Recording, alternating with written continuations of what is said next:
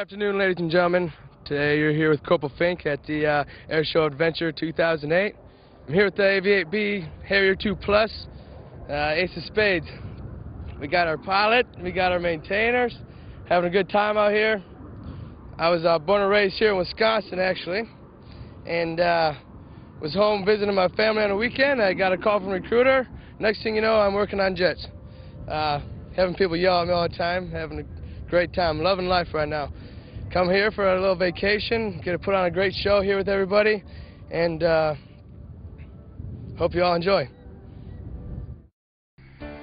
Cirrus Design's Vision SJ50 single-engine personal jet offers exceptional fuel efficiency, flexible seating for up to 7, advanced avionics, and all the Cirrus safety features you expect, including the Cirrus airframe parachute system. With its detailed design, the Cirrus Vision is technologically advanced, yet engineered to be simple to fly, to allow owner pilots more lifestyle pursuits than any other personal aircraft. Learn more about the Vision SJ50 at cirrusdesign.com. This is Rob Finfrock for Aero TV at AirVenture 2008, and I am here with Staff Sergeant Kendra Kane, and we're talking about the AV-8B Harrier. Staff Sergeant, thank you for joining us today. Thank you for having me. Now, we've been talking a little bit with Doc over here about what it's like to fly the Harrier. He brings it back from a mission. What do you guys need to do in order to ready it for flight? Well, initially when the aircraft comes back, we'll stop him on the taxiway and check and make sure that his brakes aren't overheated, because that would cause a fire.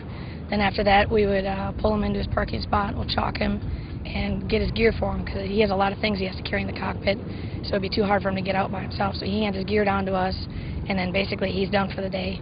Then we start with our inspections. We need to fuel it, we need to put water in it, we have to inspect the tires. We look the whole entire aircraft over to make sure there's no leaks, nothing's fallen off, there's no missing or loose fasteners, nothing's cracked or broken. So we have to do all these inspections, and once that's through, which usually takes an hour and a half, then we sign the aircraft ready for flight for the next day. And how often does Doc bring him back needing a little bit of repair? You can tell us. No, he's an excellent pilot. He rarely brings back a broke bird. This is a big engine on this plane, 23,000 pounds of thrust out of this single-engine turbofan. How often does it need to be taken down for repair as far as taking it down to the core? Every 1,000 hours, every 1,000 engine hour, we have to pull the engine and send it down, and they basically take it all the way apart, inspect it, and then put it back together, repairing or replacing whatever needs to be done to it. About how long does it take to replace an entire engine? Does it essentially plug into the aircraft, or is it a major teardown? I wish it did. That would be great. No, actually, we have to take the entire wing off, and then once the wing is off, then we pull the engine out, put it on the stand, and send it down to get repaired, and then we have to put it back in there. But before we can put it in, we have to do more inspections and make sure everything's good to go. If they're good to go, then we can go ahead and put the new engine in, and that's if we have an engine.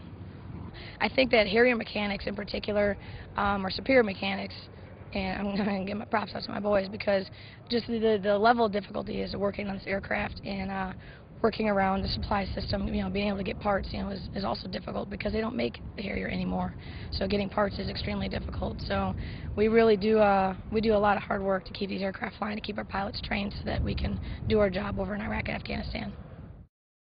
Okay, we are cleared for our approach. Have our Garmin GPS set up to fly the LPV. And look, here comes the glide path. You're probably wondering how we can intercept a glide path when there's no ILS on the field. Well, hey, that's the beauty of WAS GPS. No ILS, no localizer, no problem. WAS gives us full vertical guidance even without ground-based nav aids. Okay, next you're probably wondering why there's spit all over your side of the windshield.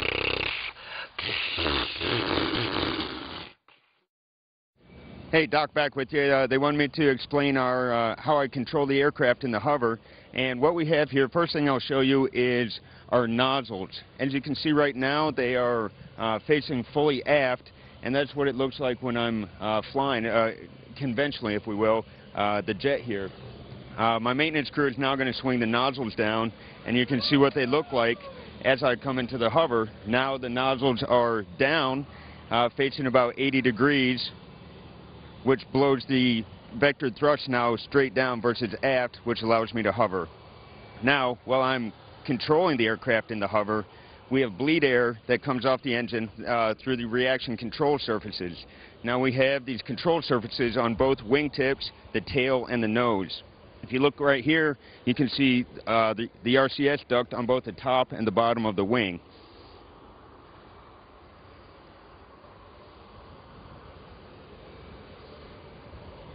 Now the nose of the aircraft and the tail all has this as well, and the way it works is as I'm in the jet, if I move the stick to the left, this puffer duct on the bottom will blow air, bleed air off the engine, and it'll actually turn the airplane as I move the stick left and right. Same thing with the nose and tail. If I pull back on the stick, the puffer duct in the nose will open up, and it'll actually move the nose of the aircraft up and the tail of the aircraft down, and that's how we control the aircraft in hover flight there. Same thing with the rudders. I can move the rudders left and right, and the RCS ducts in the tail move back and forth as well.